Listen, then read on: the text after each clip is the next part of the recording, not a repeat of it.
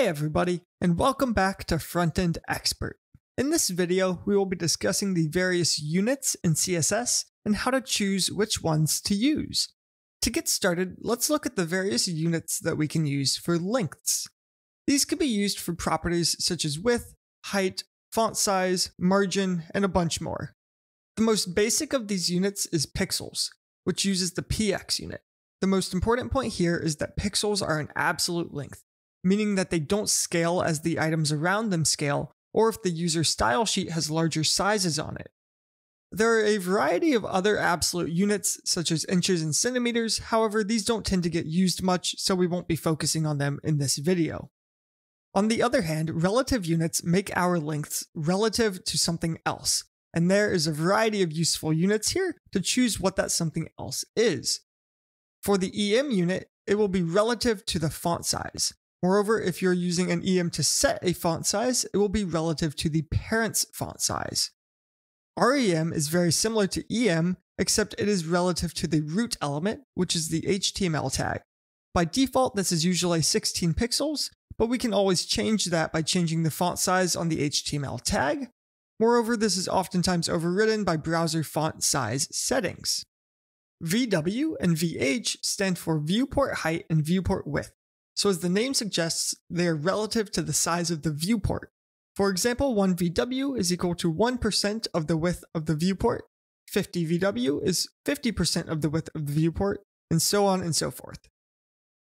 The CH unit is relative to the width of the 0 character in the current font, which essentially allows us to make widths based on the number of characters in a paragraph.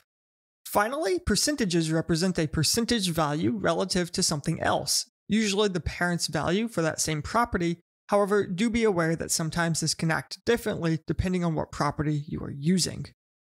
So that's great, but how do we choose which units to use?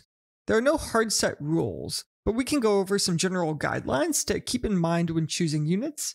And of course, if you're coming into a project that is already in progress, being consistent with the existing code is oftentimes your best bet. First, let's look at widths and heights. For these, we oftentimes want to use the percentage unit, so the values are relative to the size of the parent. For example, it is common to want an element to take half of the width of the parent. Additionally, we can also use the VW for widths and the VH for heights, occasionally when we need a size that is relative to the entire viewport. This can be helpful for creating websites with a single page full screen style effect. The CH unit is very useful for a specific use case, and that is choosing the width of a paragraph. Once paragraphs go over about 70 characters in a line, they become really hard to read. So setting a CH value around 50 to 70 can be a good way to get a good readable paragraph. Finally, if you need an absolute value, I would usually recommend using REM. This is still a relative value, keep that in mind, but it is the closest relative unit to being absolute. What I mean by this is that for most users, it will display relative to 16 pixels, and it's not relative to anything else on the page. However, for users who have chosen to change their default font sizes, this will still scale properly. And as a last resort, if you absolutely need the width or the height to never change, pixels can be used sparingly. However, do keep in mind that this can be detrimental to accessibility, so we'll want to be careful using these. Next, let's look at margin and padding. For these, I tend to prefer using REM units for the same reason as widths and heights. They feel consistent and absolute, but will still scale with user preferences. However, sometimes the EM unit can be useful here as well. For example, if you have two sizes of the same element, you could use the EM to make sure that the margin and padding scales up with the larger font size. Finally, pixels can be used here, but again, I would be careful with this due to accessibility. As a general rule, pixels are fine for very small values, such as a 10 pixel padding, but as the values increase, you'll usually want to prefer REM, or of course you could just use REM for all of these values and almost never use pixel values at all. That said, moving on to borders and shadows, pixel values are usually fine here because we oftentimes don't actually want these to scale. Sometimes if a shadow is defined with REM or EM, it will become too big for some users, and this just won't look great. But that said, REM and EM are also perfectly okay here if that's the effect you're after. It's really just a choice of what exactly you want your borders and shadows to look like when a user has a larger font size. And lastly, for font sizes, I prefer using REM. These scale with user preferences while still being easy to work with. EM can be good if you want your values to scale with the parent size, but I tend to find these confusing in larger projects as the calculations for font size get kind of hard to follow if there's a large chain of parents. Pixels can be a last resort here, but in general, I would avoid them as they will oftentimes end up preventing your fonts from scaling with those user preferences, and like we've said already, we don't want to be preventing user preferences from working. Now finally, let's take a look at colors. With colors, there are a few ways to represent them, but they are all essentially the same thing, so I would mostly just choose the syntax that you're most comfortable with. First, we can use the names of the colors, and this is for super common colors like white, black, red, or blue. However, for full projects, I would usually avoid these absolute colors, especially the ones like red and blue, because they can look pretty generic, and they also tend to be a little bit jarring to the eye. Next, we can represent colors using hexadecimal codes. The first two characters represent the amount in red, the second two represent the amount of green, and the third two represent the amount of blue. Next, RGB works the exact same way, except with comma-separated values in standard base 10 instead of hexadecimal. Additionally, there is an option here to include a last alpha value from 0 to 1, which essentially is the opacity of the color. Finally, HSL stands for hue, saturation, and lightness, with saturation and lightness being represented as percentages. This can also take an alpha value at the end, just like the RGB values can. It's also worth noting that for both the HSL and the RGB functions, it doesn't actually matter if you include the A at the end of the function, you can always include the alpha value regardless. These two functions are actually just aliases for the same thing with different names. Now, as for the right format, it's really up to you. Hexadecimal tends to be the most common, but personally, I find hexadecimal hard to interpret. It's hard to understand the meaning of it. However, the RGB values or the HSL values can be a little bit easier for a human to just read the name of the color and understand what it might look like. But again, it's up to personal preference, and the one thing I would say is make sure you're being consistent, at least within one project. So you don't want to have one CSS file with multiple styles of color because that can be a little bit confusing to read. And with that, let's move over to the code and do a quick demo of the differences between these units that we have seen. So here we have a div with the ID of parent, and it is the black border in the output on the right. And inside of that parent are three more divs, red, blue, and green, which are represented by the red, blue, and green boxes that you can see on the screen, and we'll see how exactly those are styled in a moment. And then below that, we have a long paragraph that says, "I am a very long paragraph," a bunch of times. So with that, let's move over to the CSS and take a look at how this is all working. So first, let's look at the widths. The parent has a width of 75%. So this is taking up 75% of its parent, which is the body. So 75% of the body, which is nearly the entire page. And then red takes a width of 50%. And 50% in this case is 50% of red's parent, which is parent. So red is 50% of 75% if we wanted to get red's entire percentage of the body it's taking up. But if we look at the output, that's why red is taking up half of its container. And then we can go to blue, and it's using a width of 50 VW, or 50 viewport width, meaning it is half of the size of the browser window. Finally, we have green, and it is using 10 REM as its width, which is essentially like using an absolute width in this case because we haven't changed the HTML element. So the width of this will be 16 times 10, which is 160 pixels. Assuming that the user hasn't changed anything with their preferences in the browser for the default font sizes. But now, what would happen if we changed the width of the parent? Let's make this, say, 50%. And we can save, and you can see now the blue one is actually overflowing because 50 VW is larger than the space the blue one had to fill of this parent. The red one, on the other hand, is still filling up half of the space of the parent because it is scaling down with the size of the parent. And the green one now is taking up about half of the width of the parent, but it hasn't changed. It's taking up the exact amount of space it was before, just like the blue one is taking up the exact amount of space it was before.